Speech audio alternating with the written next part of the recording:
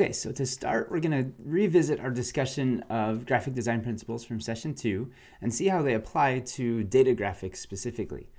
So if you remember, we learned a fun acronym for the 4 core graphic design principles that we care about in this class. That stands for contrast, repetition, alignment, and proximity. And this CRAP acronym is kind of a helpful checklist that you can go through whenever you see any sort of designed object, and you can check to see if it has all of those elements, and if it does and it's working well, then it should be a well-designed graphic design or a well-designed object.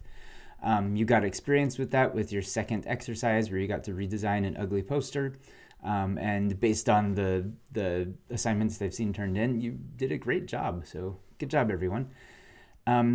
These graphic design principles, as I mentioned throughout session 2, they're kind of catchy. Once you learn them, anytime you look at any designed object in the world, you should be able to apply these and you'll be able to identify why it looks bad or why it looks good. And it's not just graphic design things. These are somewhat universal. They apply everywhere. They apply to graphic design, but they also apply to art and to music. You need contrasting chords throughout different composed pieces. It applies to architecture. You need good contrasting elements on the outside of houses. You need good repetition. You need windows to be aligned with each other. You don't want them kind of slightly off from each other on different floors. So these principles still apply to all sorts of things. And specifically for our purposes, they also apply to graphs and to graph making and communicating stories with data. Which is why we spent some time in this first week going over these principles, because they are foundational to the things that we're going to be making for the rest of the semester here.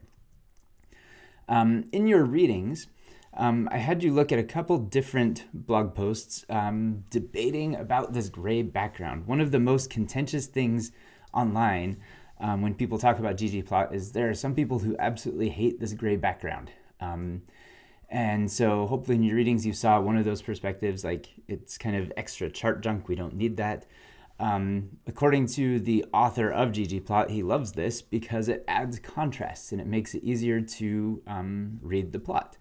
If it was just a big sea of white, it's harder to see some of these points, and so you want to have kind of extra contrast to help set off those points and those colors so you can see them a lot better.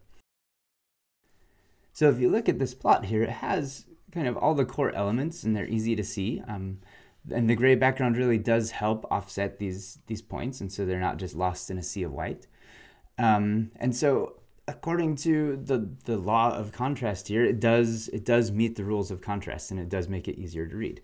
And so even though people fight about whether or not you should have a gray background, it does add contrast. And so it can be good, it can be bad. There's no official decision, there's no official consensus. It just is. And so often, like, even though I do like the gray background in my own work, whenever I create figures for presentations or for publications that I make, I rarely use the actual gray background in my own stuff. I use theme black and white or theme minimal, as we'll see later today. And so that's fine too. It really doesn't matter what theme you ultimately use, as long as you follow the core graphic design principles that we've talked about, and as long as you follow kind of the main guidelines to make sure everything looks good. So we can apply these same contrast, repetition, alignment, proximity principles to our graphs. The reason I had you look at Klaus Wilke's chapter on plot titles and how to format tables and other things like that is because he outlines lots of the different rules that exist for creating good-looking graphics and applying those core design principles to data graphics specifically. And we can apply those same principles to ggplot plots. The easiest way to do that is with themes, and lots of people have built pre-created themes that you can just use, and they improve your plots a lot. So if you look back to this gray background, that's kind of a standard ggplot plot.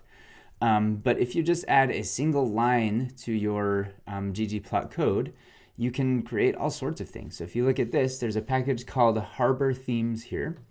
And if you just add this one line of code here, this theme ipsum ps, it will change all of the fonts and get rid of some of the borders, and it'll change all sorts of things in the plot to make it look a lot nicer. And so that's just one line of code. There are also other themes within that Harbor Themes package. You can make dark backgrounds. There's another package called ggthemes that has a whole bunch of kind of replicas from different publications. This is the Economist's theme. So if you want to make graphs that look like they come from the Economist, you have theme Economist that you can use. You can even get super artsy. This is a fun theme from ggplot. It's a package that you can install. And it includes this theme Pomological Fancy. And it does this crazy cursive font, and it changes the colors to be a lot more muted. And it's based on a whole bunch of fancy fruit artwork that the US government commissioned a long time ago, and now they're all in the public domain. And so graphic designers have been jumping on these fancy pictures of fruit and flowers that are now out in the public domain. So you can do all sorts of cool graphic designy things to ggplot. You don't have to live with just that gray background. And the way you do all of this is with one single function. It's this theme function. And so that's what you'll be getting lots of practice with today, is doing stuff with the theme function to change elements of your graph.